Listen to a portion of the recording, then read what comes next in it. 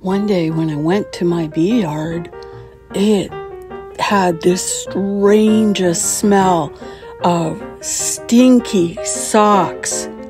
It smelled horrible in the air all around the hives. I thought, oh no, I've got American foul brood. By the way, American foul brood, I'm told, smells like rotten fish. Anyway, I was out to dinner with a couple beekeeping friends, and I overheard the end of a sentence of a fellow beekeeper saying, stinky socks. And I perked up and I said, oh, wait, tell me what you're talking about.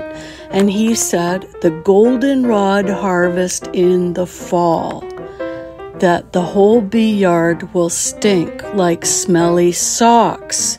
And that's just the smell of the goldenrod honey and pollen being processed.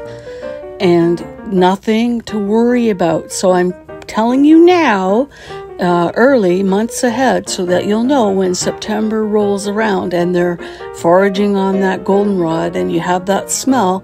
Don't panic. It's totally fine.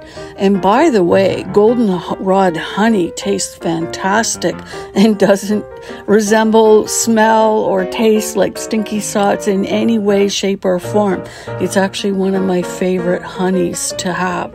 And spread the word about this among your beekeeping groups if you've got new beekeepers, because it really does cause panic. So just warn them ahead of time so they're forewarned. Thank you.